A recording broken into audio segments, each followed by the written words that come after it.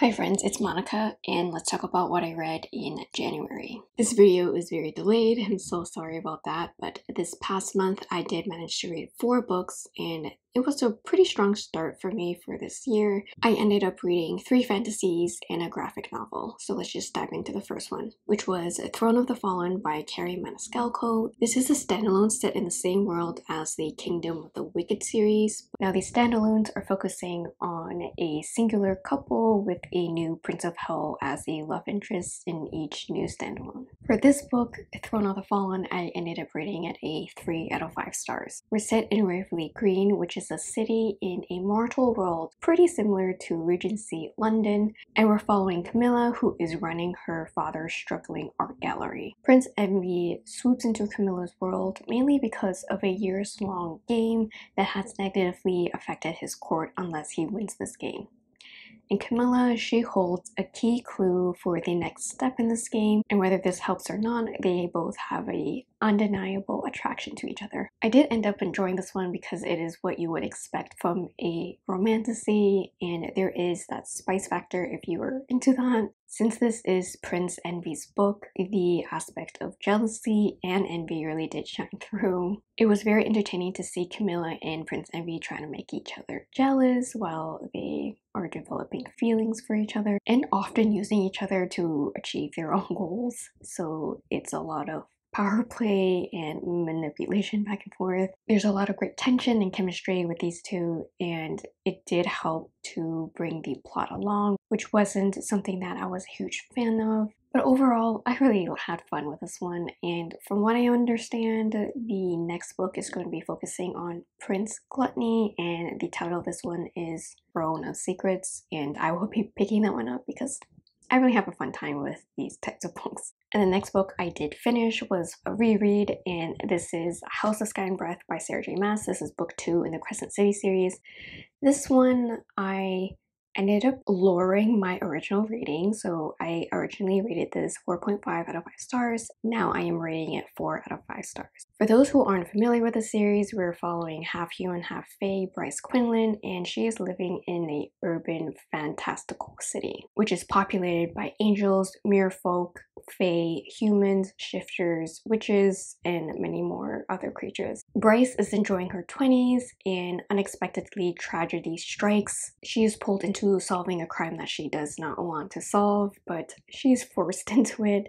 And along her side is Hunt Athalar, who is going to be her partner in crime as well as her bodyguard. Book 2, there's more action, mystery, and world building. Rereading these giant books really do help refresh the memory, so I finished rereading the ACOTAR series as well as the Crescent City series before House of Flame and Shadow, and I will have a full review up hopefully by this week, and keep an eye out for that. For this book, I really did enjoy the focus on the side characters, which we have Rune, Ethan, and Therian. I really did like their storylines in this one. Bryce and Hunt, they continue their romance, and they realize they have deeper connections with each other than they first realized. Why I did end up lowering my rating by half a star is because there is a lot of setup for book 3 in this one, and that did slow down the pace of the book a lot. So I felt like there was a lot of fan service in this one, especially with that cliffhanger, and I think that's why I ended up rating it a little bit lower this time around. But keep your eyes peeled for that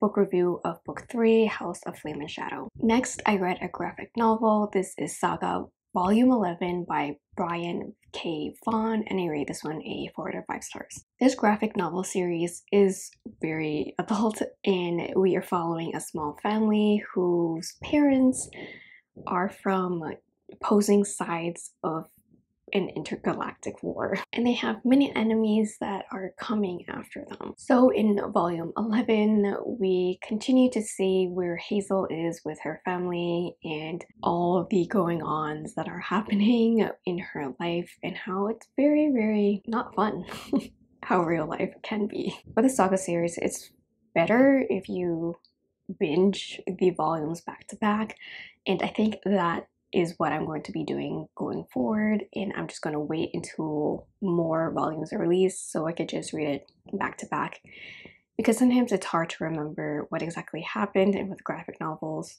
you tend to read them really quickly. But in this volume, I really did like the reference to Amazon warehouses and the really bad working conditions that are in those warehouses.